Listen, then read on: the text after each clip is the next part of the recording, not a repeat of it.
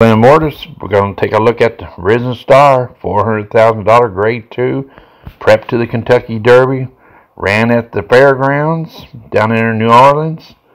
It's going to be a really good race. It's 50 points to the winner, 20 to the second, 10 to the show, 5 to fourth place. They start getting more points about this time, getting closer to the Kentucky Derby. These are the races that really count.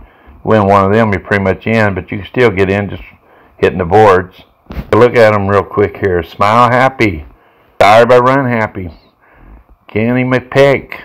I like old McPeak a lot. Last out he won the Kentucky Jockey Club, grade 2. So he won both his races so far. All these horses, when you get this high up the scale, have good sires mostly. But Run Happy is one of the really good horses that I always rooted for when he was running. Also got Papa Cap. Papa Cap's really almost there. He's almost as good as anybody out there. He's been hitting the boards.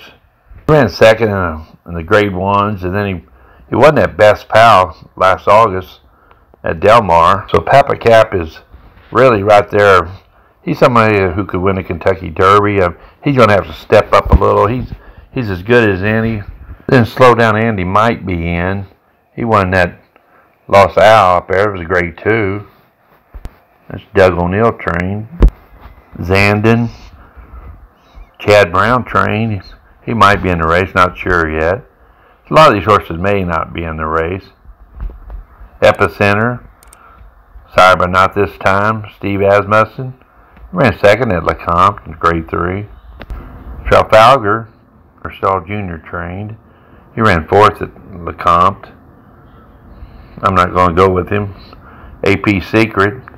You know, this horse he's out of the allowance optional, but you know, those optional allowance, some of those allowance optional races are, you know, not much, they're about like a big time allowance race. They're really tough, and AP Secret's out of that AP Indy line. So I wouldn't count him out.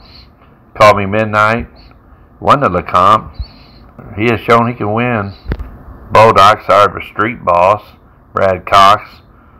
You know, you've got to watch any Brad Cox horse, and he won his allowance optional. I think it was a Fairgrounds. How Happy looks like he could win this race, but he's going to have a lot of competition out there, a lot of tough horses in this race.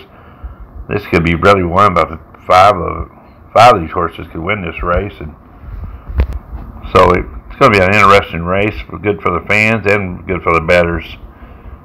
Well, the Kentucky Derby's warming up, getting closer every day. Kentucky Derby just around the corner. That's in the Risen Star, grade 2, at the Fairgrounds, February 19th. Well, good luck, everybody.